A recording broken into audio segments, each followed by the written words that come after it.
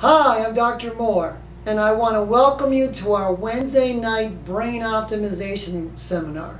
The whole objective here is to give you some skills to optimize your brain function, because when your brain is working better, you have a better working immune system, you have a better working heart, you have a better working set of lungs, you breathe better, you pump blood better, your immune system works better. And so it's very important that we have healthy brains.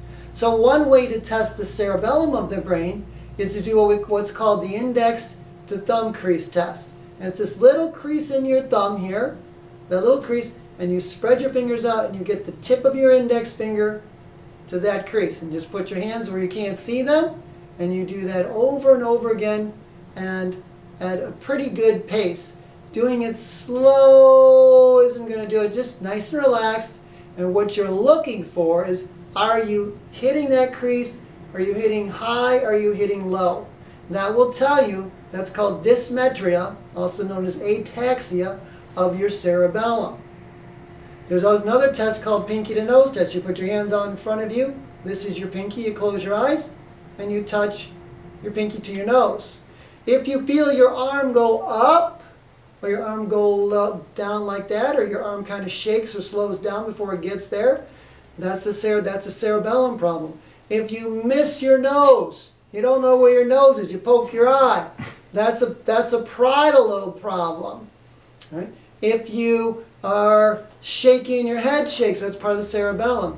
And so that shows you that there's brain dysfunction. You should be able to hit the tip of your nose every single time. This is not the tip of your nose. If you have to do this, that's off. And then another test is very simple.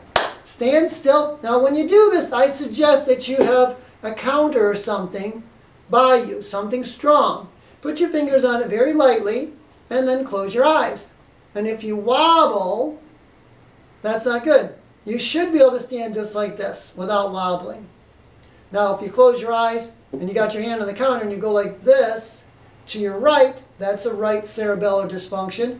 If you go to the left, that's a left cerebellar dysfunction. And your cerebellum is a big coordinator of everything in your brain. And so we want the brain coordinating very good.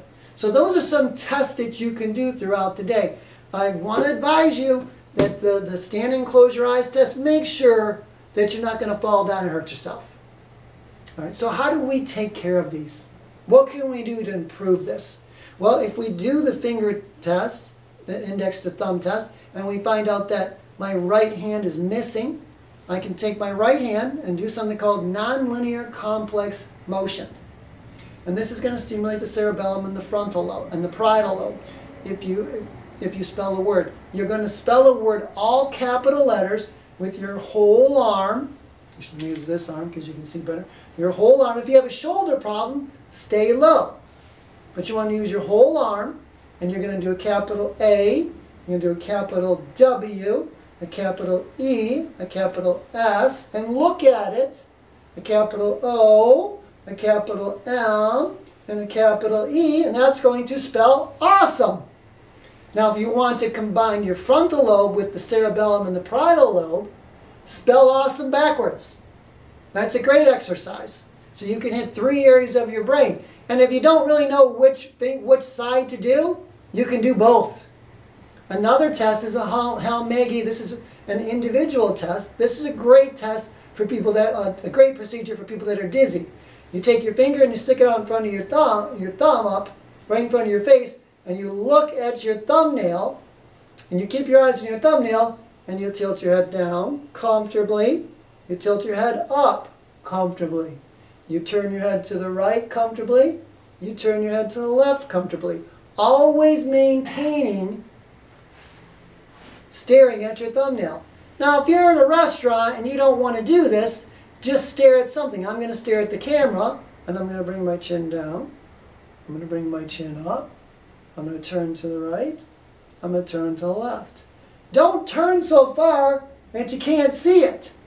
That's not what you're trying to do. It's a nice, easy movement. This just will help reset the semicircular canals in your brain and stimulate the vestibular apparatus. When you stimulate the vestibular apparatus in your brain, you will stimulate your parasympathetic nerve chain, which is in charge of healing you. Isn't that great? That's great stuff.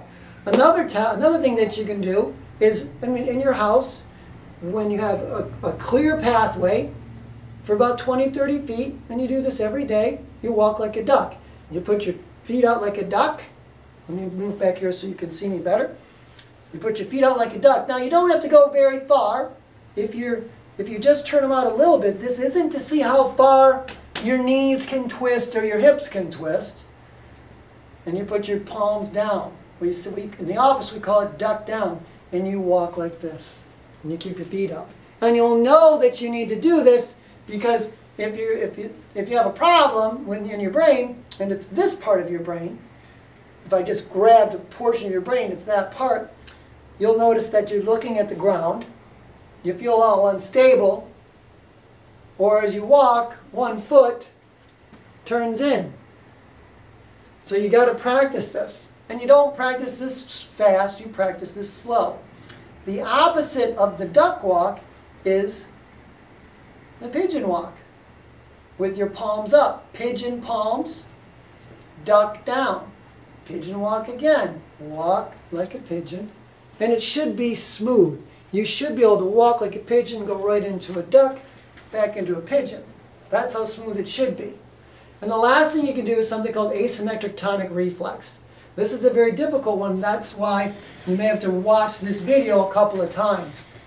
You're going to start, you're going to be seated. You're going to put your left leg over your right leg. You're going to put your left arm over your right arm.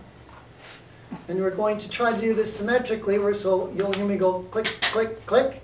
So you will start out just like this, kind of hugging yourself. And what you want to do is we want to unwind and wind it back up. So we're going to first start out.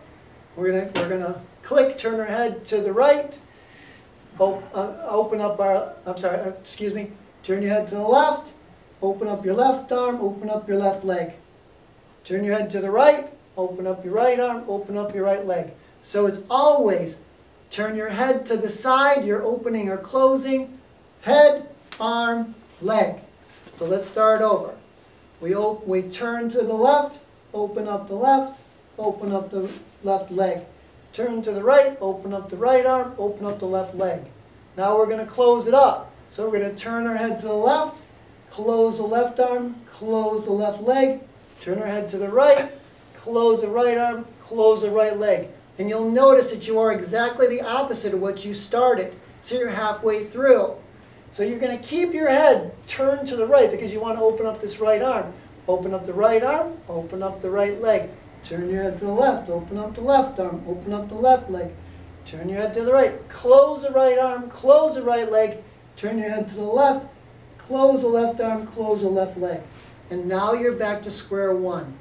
Do this a couple times a day, and it should look like this. So, you might notice that we recut the video because I got interrupted, so I'm going to show you what it should look like.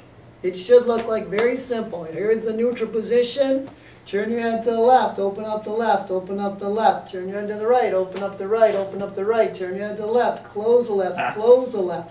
Turn your head to the right, close the right, close the right. Stay here. Keep your head to the right, open up the right, open up the right. Turn your head to the left, open up the left, open up the left.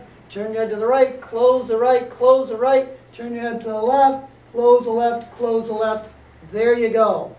So I certainly hope that this helped you out. You may have to watch this a couple times to get it right, but test yourself. Do the index to thumb. Check the pinky to the nose. Arms out way far. You know, try the standing with your eyes closed test. See if you wave or something like that. And if you don't even want to do those tests, you can just do the exercise because they're good for you. This is great for rehabilitation. This is also just great because it stimulates your brain. And anything you can do to stimulate your brain is going to help you be healthier, help you be happier. So we hope that this helped. If you have any questions, feel free to call our office, 810-225-7246. Like us on Facebook, and watch our videos, or refer to the videos of testimonials. We're going to keep doing this, so we want to say God bless you, and God bless your health. Thank you very much. Per request, I'm going to repeat the asymmetric tonic reflex. I'm going to go real slow. We start out with our left arm crossed over our right and our left foot crossed over our right foot. And you're going to turn your head to the left. You're going to open up your left arm. You're going to open up your left foot.